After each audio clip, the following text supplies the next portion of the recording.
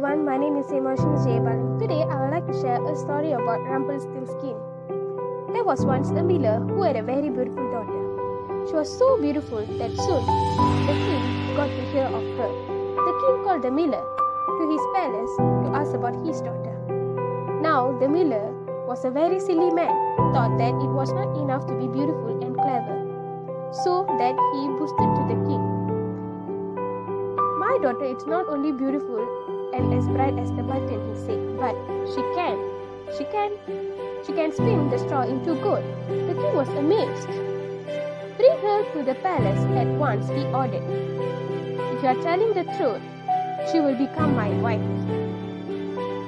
The miller took his poor daughter to the palace. In that night, the king took her to a room full of straw and said, spin the straw into gold by the morning and prove that your father was not lying.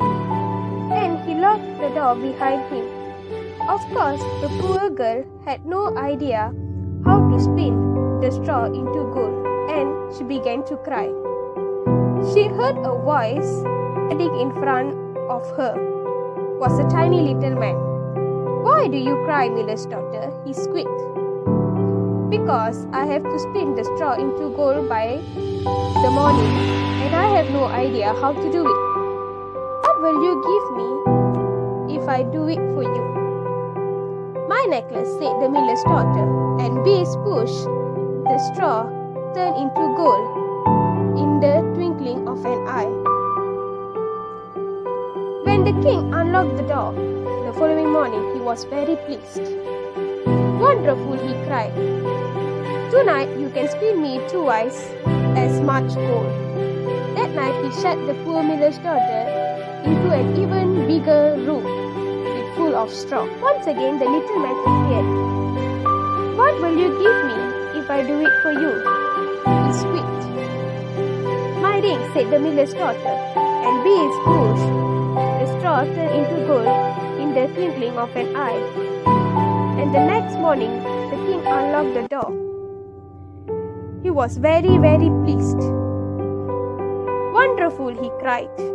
Now you can spin me as 3 times as much gold, and if you do this, I shall marry you, and you will never have to spin it again.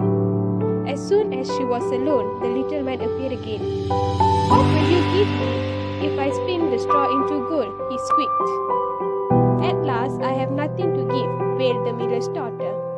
Then promise me your first child when you are a queen, he squeaked. The poor miller's daughter thought hard that might never happen. She thought, so she agreed.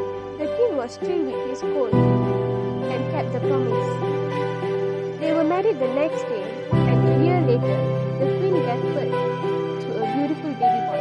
She was very happy with the baby and quite forgotten the promise to the little man.